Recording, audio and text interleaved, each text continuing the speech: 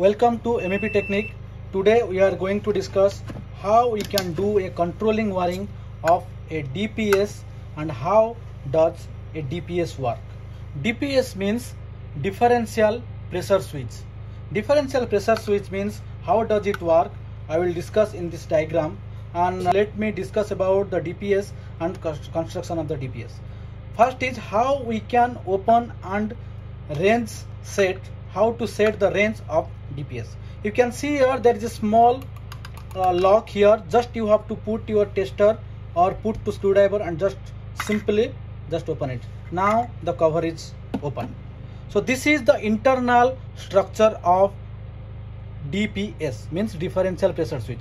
You can see here there is some pressure from 20 PA to 300. PA means Pascal. Okay, so 20, 30, 40, 20, 40, 60, 80, 100, 120, then 200 to 300. That means this DPS range is from 2 PA to 300 PA. How to check the DPS is working or not?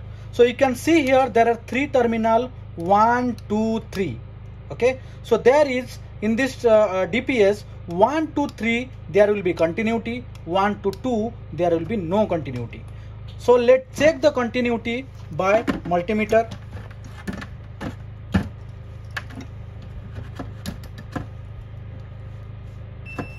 So you can see here I am now checking the continuity between 1 to 3. You can see here there is continuity. Okay, and there is no continuity. Okay, so there is continuity and there is no continuity. That means our 1 is common, 2 is in C, 3 is in O. Now we will get to know how does DPS work. So guys, I have drawn the controlling wiring of DPS. You can see here. So this is a duct. Okay, so this is the filter and this is the positive side, this is the negative side. Okay, so our positive pressure is 100 Pascal and negative pressure is 60 Pascal. The question is how the pressure drop. Pressure drop because of this filter, because you know there is a filter section. Because of this filter our pressure drop from 100 PA to 60 PA. The positive pressure is 100 and our negative pressure is 60. That means difference pressure is 100 minus 60, 40 Pascal. So now we will set this DPS in 40 Pascal. What will happen if our filter will block? If our filter will block, you will not get here 60 Pascal. As an example, if you will get 40 Pascal here and we will calculate the difference, then 100 minus 40 we will get 60 Pascal. Our set point is 40 and we are getting 60. That means our DPS will sense that the filter is blocked. So now discuss about the controlling wiring. You can see here there are three terminal 1, 2, 3. 1 this is the common, 2 is the NC, 3 is the NO, normally open. Okay, so now you will provide the power supply to 1. 2 will be connected with our relay and contactor. 3 will be connected with our tripping circuit. That means if our relay is okay, if our filter is okay, then it will send the electricity, send the command to 2, our relay and contactor will be energized. If the filter will block, it will not send the power to 2, it will send the power to 3. That means that time our relay will stop work and our trip indication will work.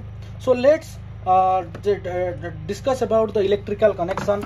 So I have done the electrical connection here. Okay, so this is the contactor, this is the DPS, this is the on push button, on indication lamp and off indication lamp. Okay, so now I am going to switch on the power. So just watch carefully what is happening. Now you can see my contactor is off. Okay, so I have set my DPS is 40. Okay, so let me change the pressure. Just you can see this is the positive pressure, this is the negative pressure. Okay, so I will give some positive pressure. You can see here, so the contactor now latched and our on indication on.